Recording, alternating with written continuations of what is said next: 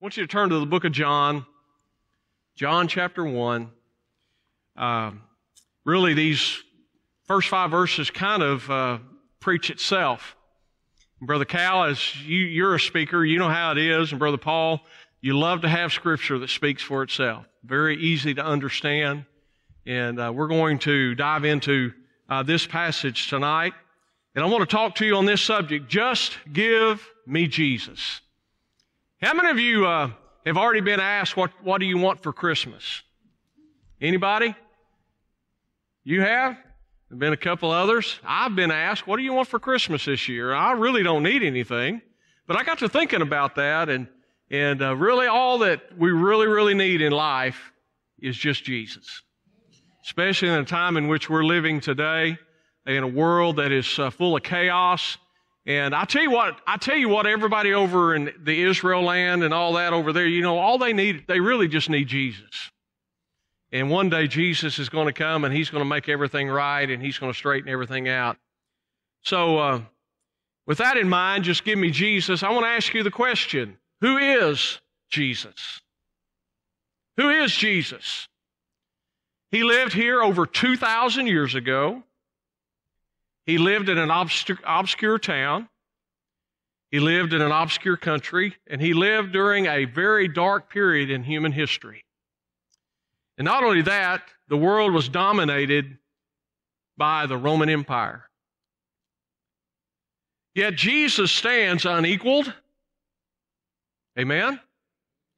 Jesus stands unparalleled, and in His greatness,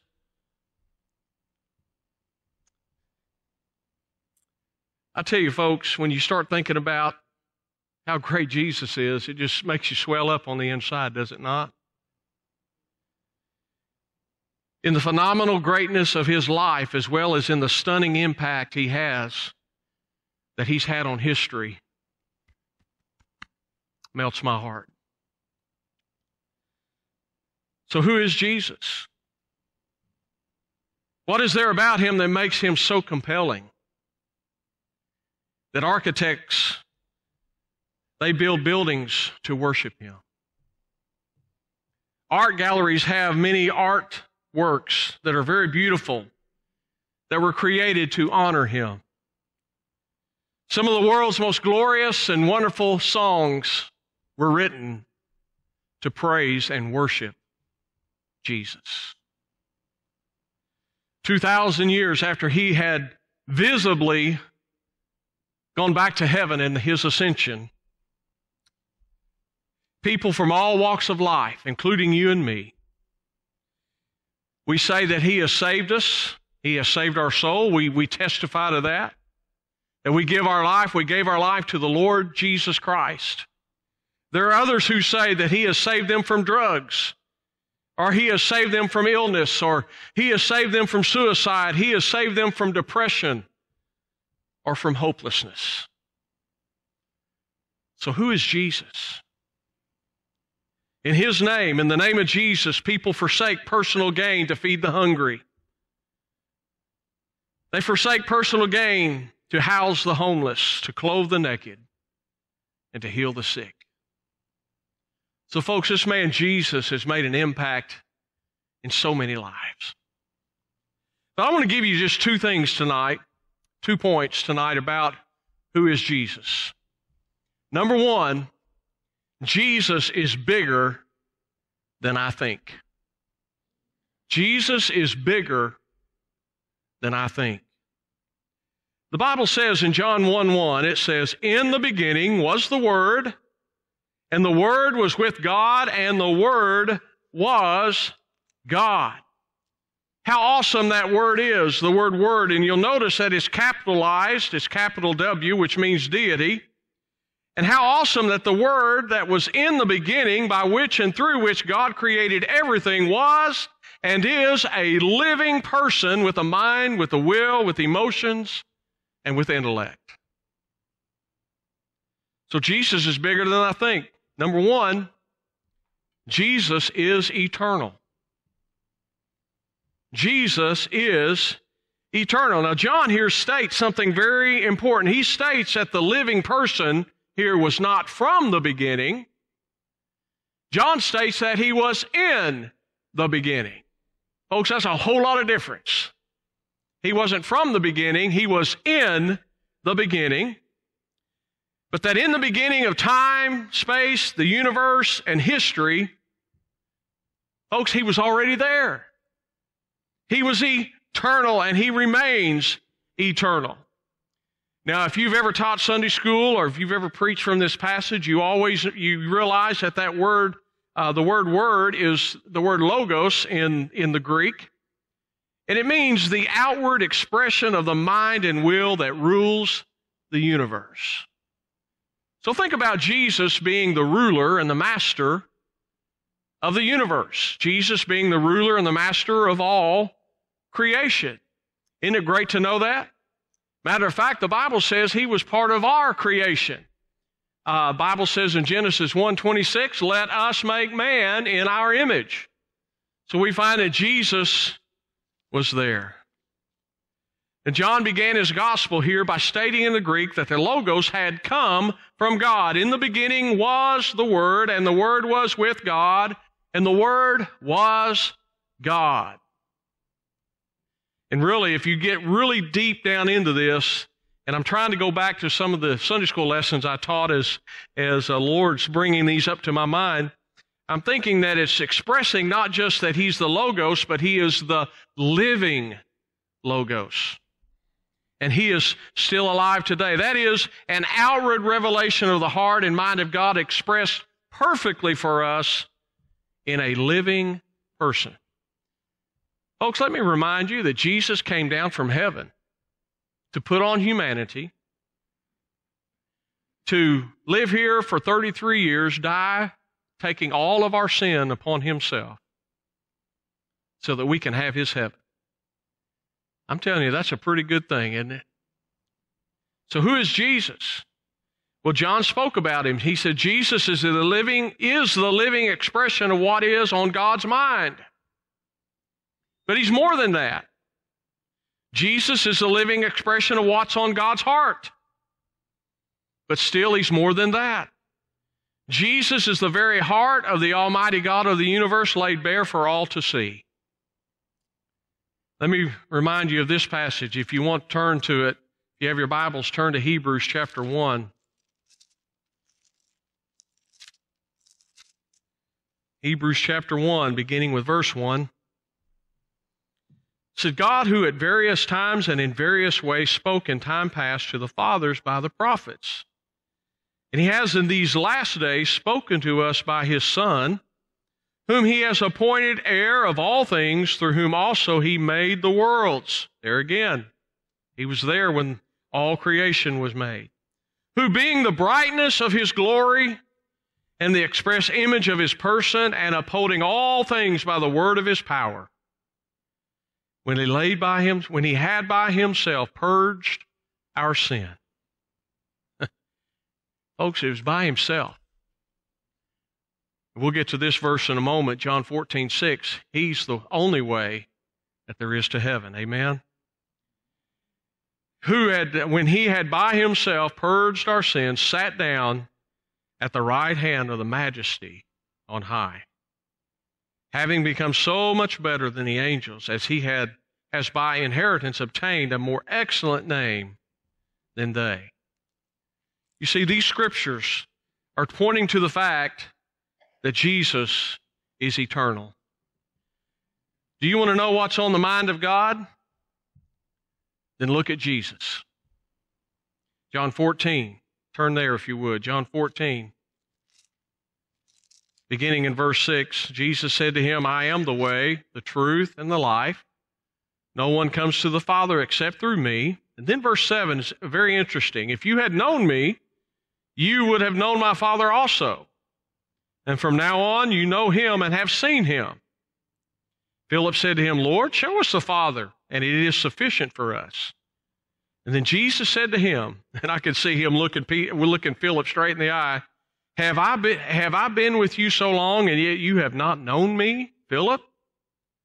He who has seen me has seen the Father. So how can you say, show us the Father? So what was on the mind of God? Look at Jesus. Well, what do you know about the will of God? Or do you want to know the will of God? Then look at Jesus. John 10:10 says that Jesus has come to give us life and so that we can have it more what? Just a little at a time? Is that what he's saying? No, more abundantly.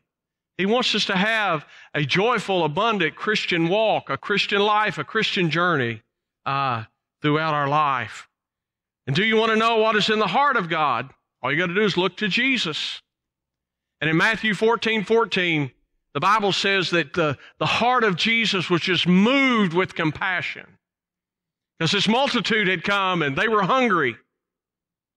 Do you remember what Jesus did?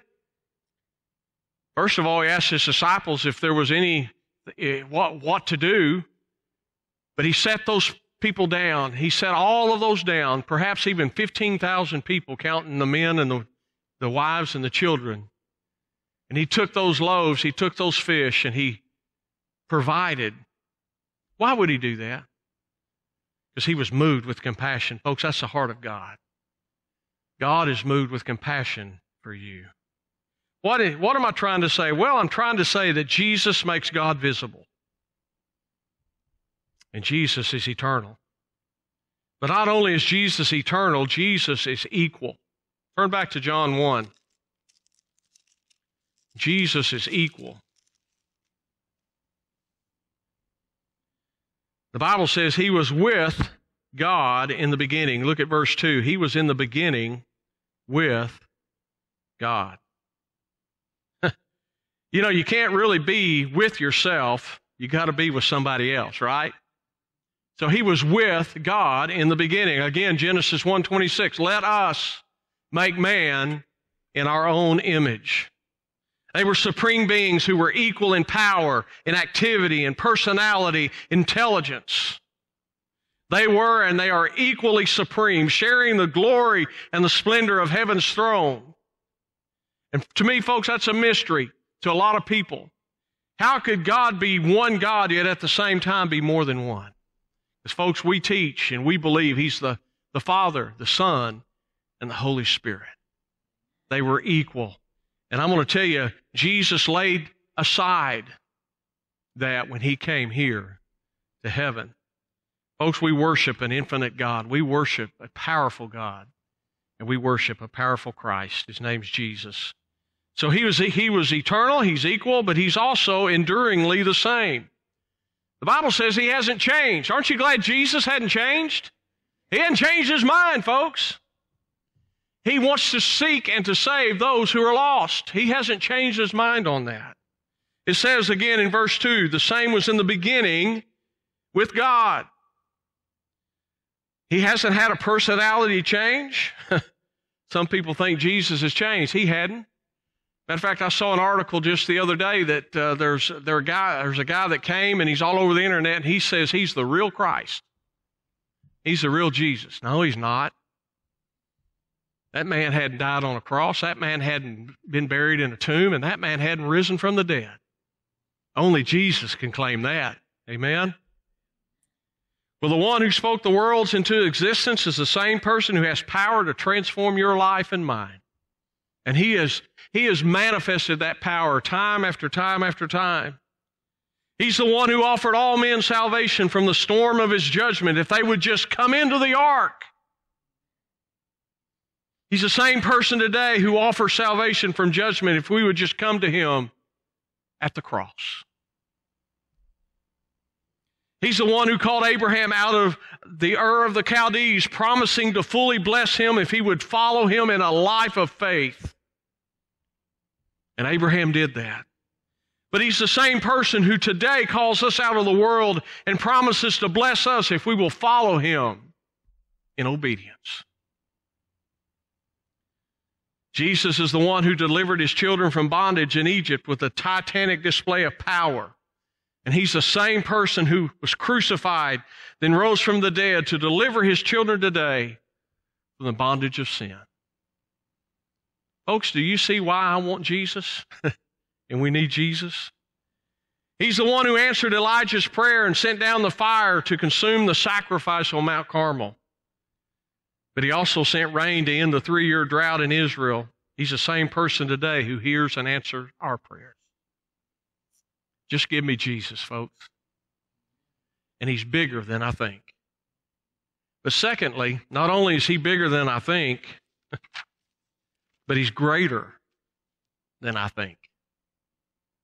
Look at verse 3. All things were made through Him, and without Him nothing was made that was made. In other words, the one who was with God and was God and is the same today as He was in the beginning is the Creator. And a couple of things. Number one, Jesus is the source of life. He's the source of life.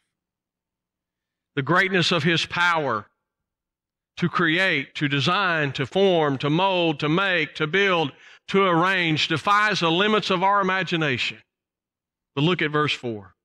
In Him was life, and the life was the light of men. So since He created everything, there's nothing beyond His power to fix or mend or heal or restore. Folks, just give me Jesus. He's the source of life. But not only is He the source of life, He is the sustainer of life. Again, in verse 4, in Him was life, and the life was the light of men.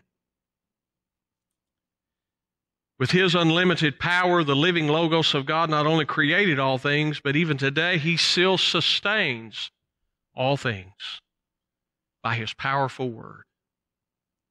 Folks, I don't know if we realize just how great Jesus really is.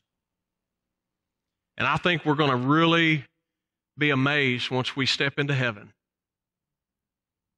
and we see Jesus for the first time. Oh, I want to see my mama. I'm ready to see my mama again. But I'm going to tell you, mama's going to have to wait. Because, folks, I want to see Jesus. When I walk through that pearly gate, I just want to say, just give me Jesus. Because I want to thank Him. I want to worship Him. I want to praise Him for all He's done. So I ask this question, who doesn't need God? Who doesn't need Jesus? Everybody needs Jesus, right? Think of it like this. Our planet is 93 million miles from the sun. That's amazing to me, and yet we can see the sun rise and set every day. 93 million miles away. Wow. Well, if the sun was any closer to the earth, we'd burn up. I know they're talking global warming, and we're getting hotter and hotter. God's got it under control, folks. Read the book of Genesis. He says, long as there's day and night, or winter, summer, fall, and night, it's going to happen. It's all in His timetable. If it were further away, we'd freeze. Now, I thought this morning it was probably further away, but anyway. Our planet tilts exactly 23 degrees on its axis, giving us 4 seasons a year. If it tilted at any other angle, we would have a massive continent of ice. Think about it. Jesus sustains this. The moon is the exact distance from the earth to give us 2 ocean tides a day. If it were any greater or lesser distance, the earth would be flooded. You ever thought of that? Jesus is sustaining all this. He's got all this covered. I didn't know this one, but I found it. It said the ocean floor is at a depth that gives us oxygen, which sustains human life. If the depth were any different, the air we breathe would be poisonous. Only Jesus could do that. The atmosphere is the exact density to keep meteors and space objects from hitting us. By the way, I don't believe in UFOs, do you? If it were any thinner, we would be constantly bombarded by objects from outer space. It's just the way He made it. And it's still the way He made it. So, folks, who keeps all this in order? Who keeps us from being sucked into a giant black hole, or planets from spinning out of control, or stars from falling out of the sky? It's Jesus. It's Jesus. And I'm going to tell you something, and I love this. He's the one that keeps us upright on earth while it's turning on its axis. That's Jesus, folks. Just give me Jesus. He's the one who gives the very breath that we breathe. So he is the source of life, but he's also the sustainer of life. And then the last, and I close with this, he's the significance of life. Look at verse 5. And the light shines in the darkness, and the darkness did not comprehend it. He outshines the darkness every single time. That's the significance of who Jesus is. John here is leading us to a fuller understanding of Jesus. He is saying that in him, in Jesus, is life, and that life was the light of men. I want to tell you, Buddha can't do it, Confucius can't do it, Muhammad can't do it, Allah can't do it. Jesus can do it, because he's the light of men. His life is our light, our purpose, our meaning, our reason for living. So folks, when you get up every day, you need to just say this. Before you get a cup of coffee or a bowl of Cheerios, whatever it may be, you need to say, just give me Jesus. You got to start with him every day. You got to let him walk with you every day. You got to end the day with Jesus. You got to realize as you lay your head down to sleep, Jesus is there right there with you. And the peace of God, which surpasses all understanding, is right there. And folks, that's what happens when you've got Jesus. So this Christmas, you're going to be asked, what do you want? Well, somebody asks you, why don't you just say, oh, just give me Jesus? Because that's all we need. Really, that's all I want in life. Let's pray. Our Father in heaven, we thank you for your word, and I know it's just a simple passage. And Lord, thank you just for putting thoughts in my mind. And I just pray, Lord, you'll be with our pastor. And I pray, Lord, that the pulse ox will come back up, and Lord, that it will be already better tomorrow. And I just pray, Lord, that also on this heater situation, Lord, that they can find what's going on there. And I pray, Lord, as we now go into our prayer requests, I pray, Lord, for all of those on it. And Lord, we'll be praying more about them in just a moment. So God, again, bless us this night. In Jesus' name, amen.